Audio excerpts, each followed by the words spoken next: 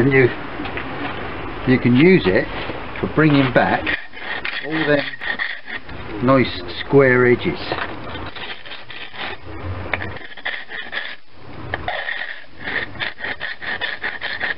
This is what we're making. I'm going to put a couple more teeth in this one, and there you go. And I'm using this. You could do it across a wide section for flatter surfaces. This I'm making just to do little rebates in stonework that have been heavily painted, and the method is to insert short pieces of hacksaw blade at an angle and at a rake as well, and you can mix them up. You can put them like this across, you can put them just like this, or you can put them in square.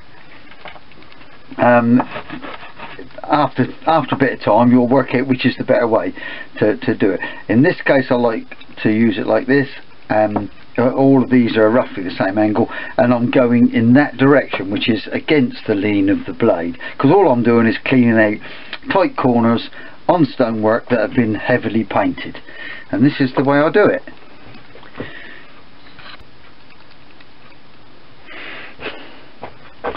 Now I've already made this one, of course, but if you were starting afresh, you would set a gauge up to anything really, it doesn't matter too much, but about half of a blade, the depth of a blade. Mark the edge of your timber, both sides, like so. Makes it easier in a vise, and then decide how many blades you're going to have, and then just mark the timber. You could measure it, divide it up and mark it. I don't know, it doesn't matter much what angle, I'll say something like that.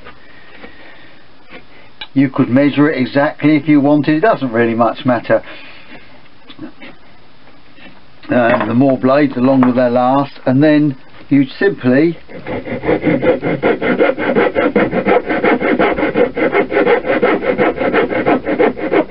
make a saw cut, then take your bit of blade, place it in, and then tap it in like so.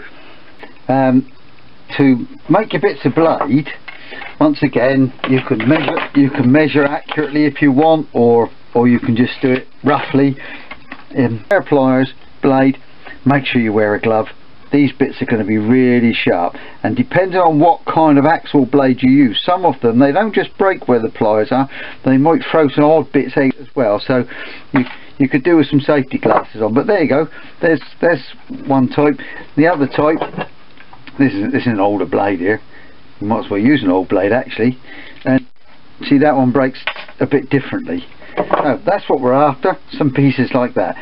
And having thought about it, I'm going to bring this one right to the end, because I want to just get into some of those little nicky corners. I'm going to make a wider one as well, and you can make it with any size piece of wood. You need something so you can get hold of it. This is a little bit small, that could have done with being a bit thicker than that, but basically it'll work. So there we go. There we are, blade in, square down, lean it over a bit and at an angle. And the teeth, they obviously wear down, but it doesn't matter until they're worn right down to the wood, of course. And then when they get right down to the wood, you just knock them out and put a new one in, or just make yourself another one. If you find it that useful, that's what you would do.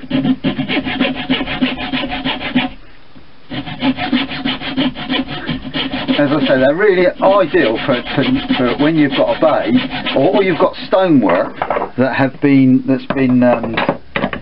painted over the years, and the paint's got to a point whereby it's got so thick, and it gets all knobbly, doesn't it?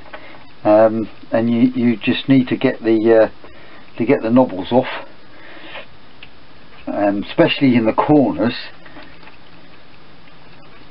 and you're just trying to bring the profile back so it looks neat. And that's what I'm using this for, but you could use it for all sorts of things. There you go, there's a little one. That'll do. And as I say, you actually use it in that direction, but you might find it works good that way, depending on how hard the paint is. But that's the idea. That's all. Bit of paint on the axle blade. But there you go. Just an idea.